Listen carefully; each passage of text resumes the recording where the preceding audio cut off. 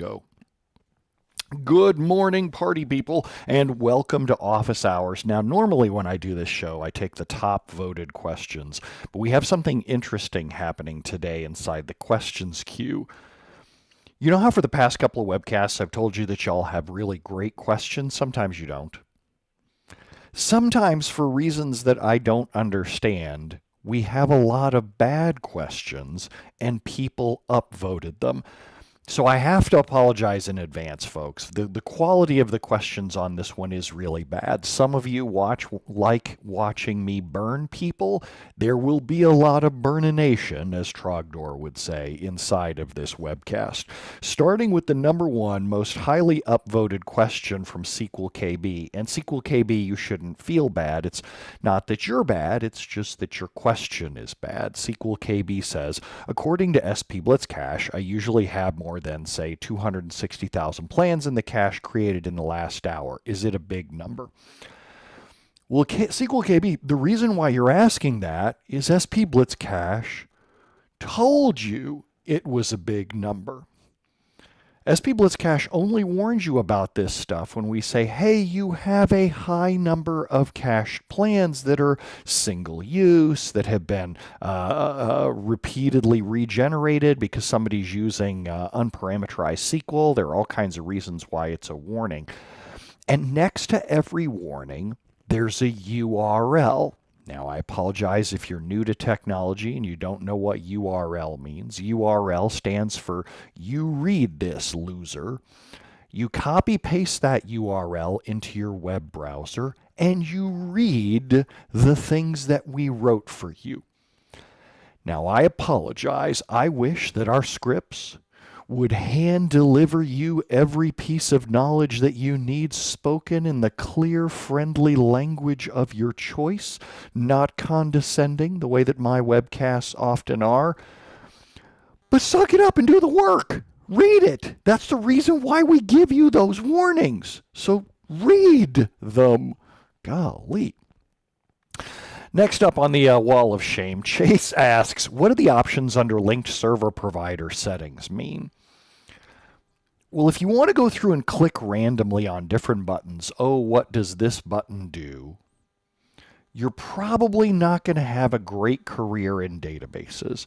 There are a lot of buttons, and if you're not smart enough to read the documentation, like our last friend SQLKB, you're going to have a bad time randomly pushing buttons when you're not necessarily even having problems to begin with.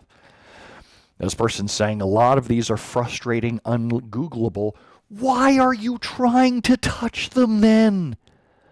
If you can't find information about a button, why are you like a 6-year-old walking around trying to touch appliances? This is the system that your business relies on. Get your peanut butter covered fingers out of there. I would further say that you shouldn't be using linked servers anyway. Go connect to the server that has the data that you want.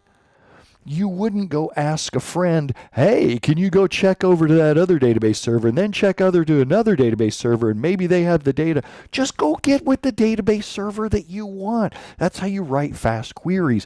There is no magic button that you're missing under linked servers that's going to turn linked server queries hella fast. It's not like there's magic there.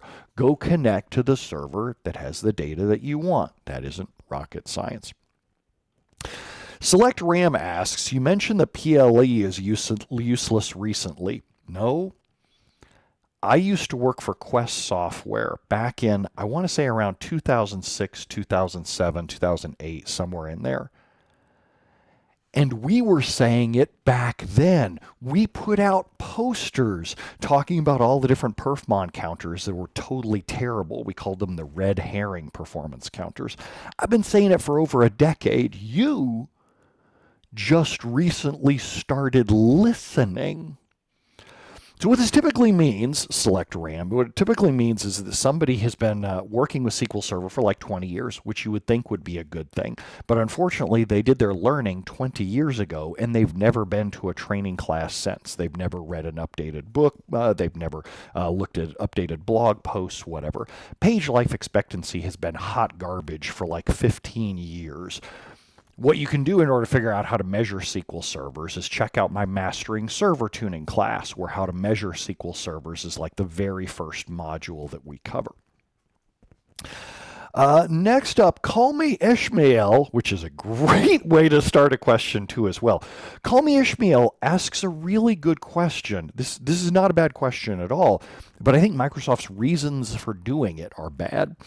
Call Me Ishmael says, will SQL Server ever mandate the semicolon as a statement terminator? Long time ago, Microsoft deprecated T-SQL statements that don't end in a semicolon. Oh my gosh, this again was like 15, 16 years ago. And this is one of the reasons why when you begin a CTE, if you start with, if you say with whatever, you name common table expressions, the previous statement has to finish with a semicolon. So what you see a lot of people doing is they start their CTE queries with a semicolon just to make sure that the previous one is terminated. At the time that they did that, you would hear Microsoft employees saying, well, you know, it's really holding us back, not being able to put semicolons and guarantee that every statement finishes with a semicolon. We could do amazing things if we didn't. I'm like, really? Is that what's holding you back? That? You're stopping you from fixing problems is the semicolon? Really? Well, it sure would make our life easier. Yeah, okay. So they made noise like they were going to say in some future version, every T-SQL statement has to end with a semicolon or else it won't compile. That will never happen, because as soon as they try to do that, every application out there will break. And so what will happen is no one will want to go to the SQL Server version that requires semicolons. Managers would be like, what do you, the new version? All my apps are going to break?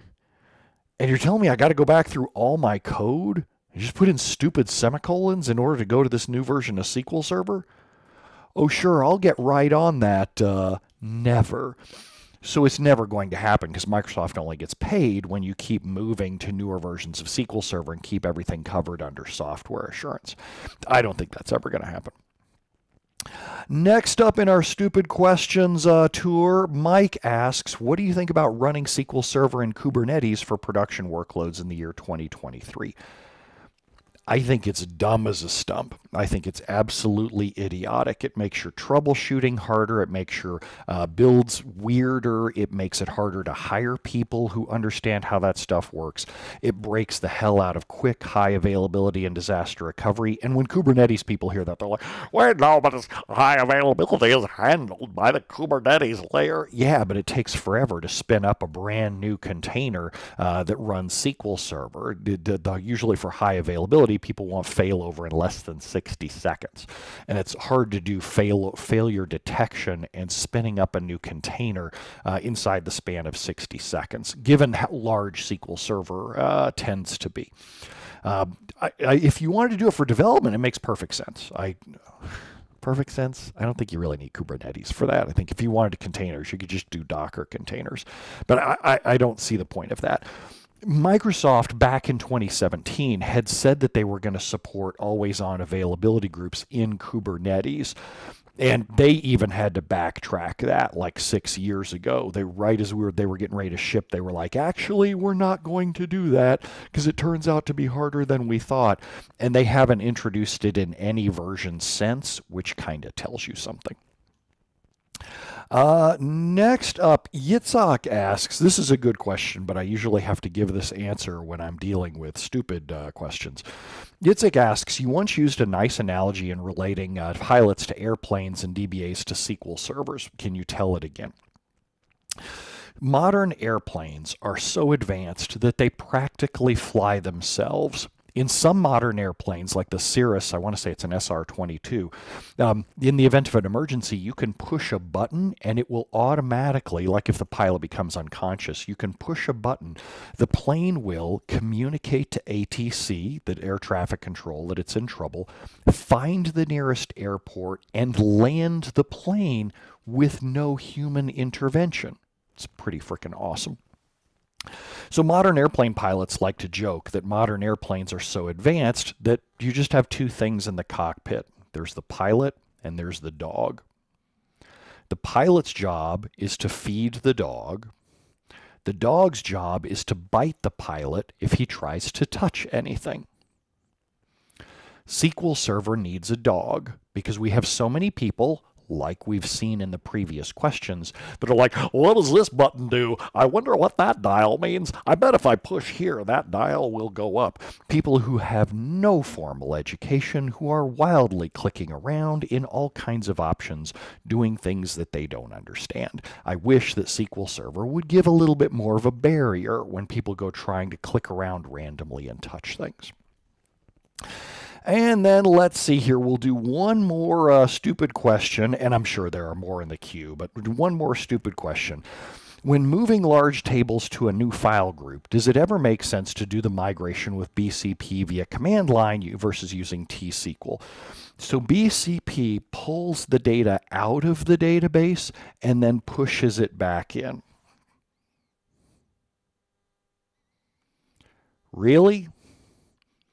You think it's going to be faster to take data out of SQL Server and then bring it back in as opposed to just doing it all in SQL Server's memory space for that particular task?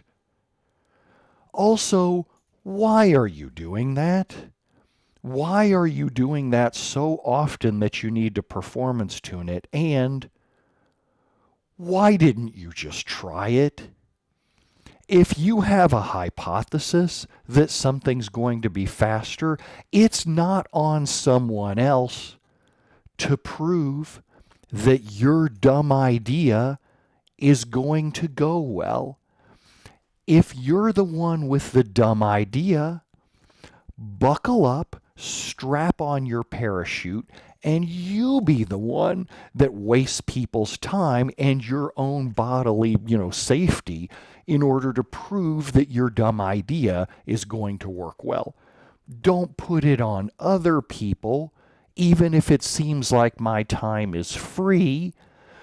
Come to me with real problems, not, hey, would it be cooler if I strapped a duck to the side of the SQL server? No, of course it wouldn't. Don't be ridiculous. And that, ladies and gentlemen, ends up our unusual bad ideas office hours. And isn't it kind of funny how usually I'll go through and I'll prune the queue and make sure that the dumb questions are kind of out of there. But I thought it was kind of fun to go through because there were so many bad ones inside this. Oh, also, I totally need a haircut today. Next time that you see another office hours, I'll probably have a different haircut. And, either that or I'll be wearing a hat, one of the two. So thanks, everybody, for hanging out with me, and I will see y'all on the next office hours. Adios.